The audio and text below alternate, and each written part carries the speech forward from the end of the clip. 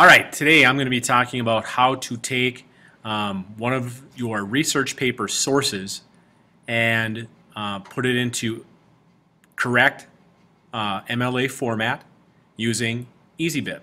It's extremely easy and fast to do. All right, so here I have one of my sources.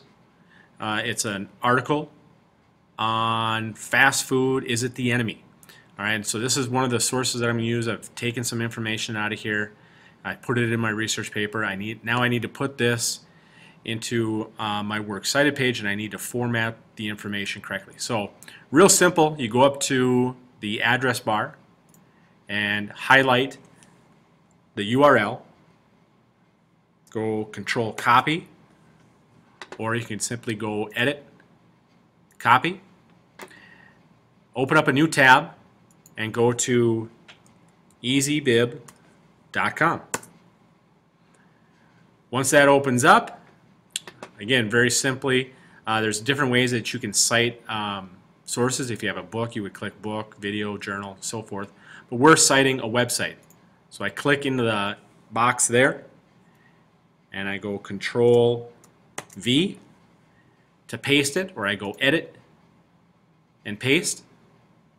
My source, my information is in there. I click Cite it. I click Cite it this again. Now, it's going to give us some information.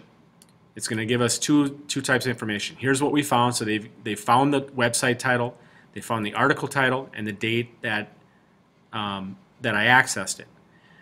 Then there's this other information that we need help with. So we need to figure out who the publisher is, when it was electronically published, and the authors. So we go to the editing. This final step is this editing page. So first thing is we want to try to find, is there an author? Go back to my source, and sure enough, here is my author. So go back to Easybib. I type in the author's first name was Sarah.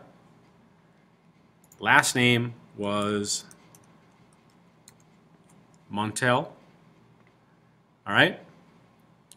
The next thing I'm looking for is a publisher or sponsor. And go back to my source, and I'm looking up here if there's any type of sponsor or publisher. Not seeing anything. The best place to look for that is right down here in the bottom left-hand corner. This C with a circle means copyright, and it's Obesity Action Coalition. So I go back to Easybib. And now one real quick thing, if I couldn't find a publisher, then I simply put NP in. I would put NP in for no publisher. Okay? But we do have a publisher. And it is the Obesity Action Coalition. Okay? Now the next piece of information that they need is when was this web page, when was this article electronically published?